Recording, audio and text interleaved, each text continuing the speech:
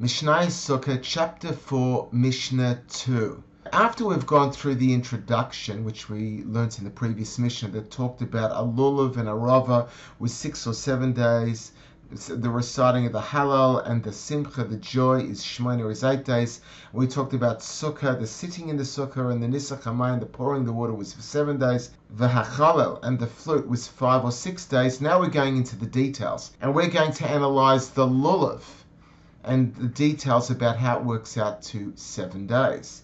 So let's just go into it in more detail here. Lulav Shiva Ketzad. The Lulav, the mitzvah of Lulav, is taken for 7 days. How is this?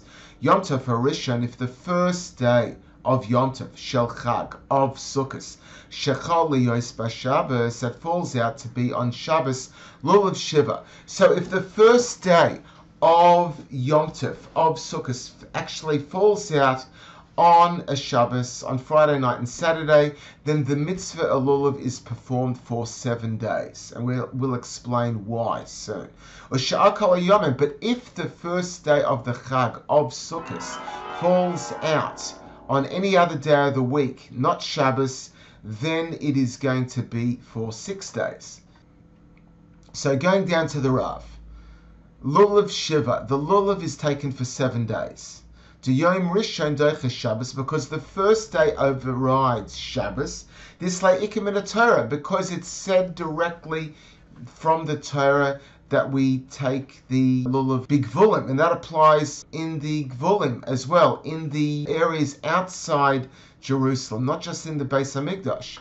The Ksiv, because it's written, L'kachtem lachem b'yom rishon, you will take it for yourself on the first day. That is a blanket statement. It applies in the Beis HaMikdash, in Jerusalem, outside Jerusalem, everywhere. We take the Lulav for ourselves on the first day of Yom Tov. The Sha'ah Kol HaYomim, and all the other days, Im Chol Yom Tov Rishon B'Shah Yemei HaChol, if the first day of Yom Tov falls out on the other days of the week, V'nimtzas Shabbos B'Chol HaMoed, so that means Shabbos is going to fall out on Chol HaMoed.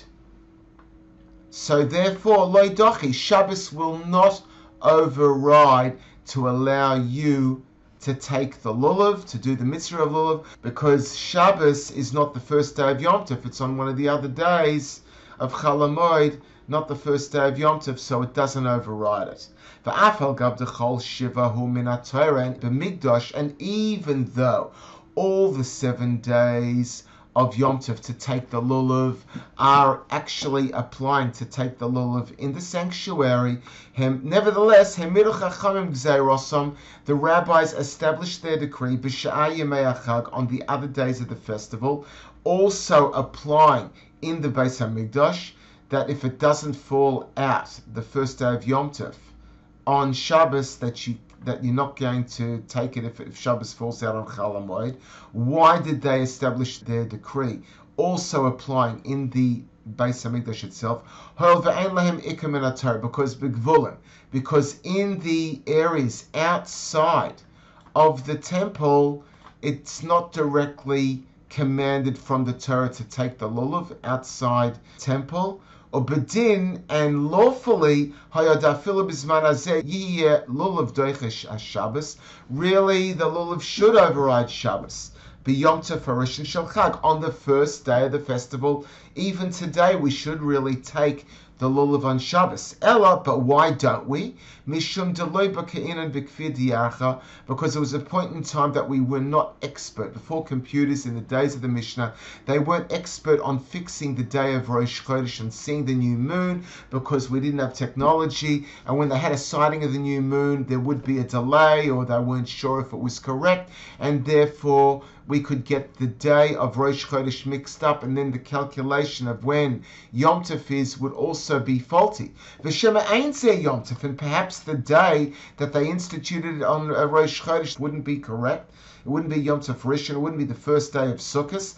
Hilchach lo yitachin and Shabbos misfeika. Therefore, we don't either override the day of Shabbos out of a doubt that we might not have the right day in the days of the Mishnah, and we continue that today. V'tama, and the reason, the Gozra, Shaloi Lita Lulav b'Shabbos, what was the reason they decreed that you cannot do the mitzvah of Lulav on Shabbos? There's not any work in the actual taking of the Lulav and doing the mitzvah of Lulav itself. Ela tilta b'yalav, but we're worried that you might move it, you might carry it on Shabbos.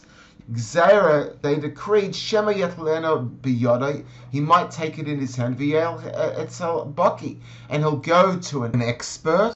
Lilmod habracha, to learn the blessing over the lulav, or Seder hananoim, or the order of its shaking. V'yavireno dalaramis b'shos harabim, and then he'll carry it for amos in the Rishus Harabim. He'll carry it in the public thoroughfare. V'haino tama, and that is the reason, the same logic applies. The shofar, v'haino tama the Megillah, and that's the same logic for the Megillah as well, of why we don't blow the shofar on Shabbos and why we don't read the Megillah on Shabbos as well.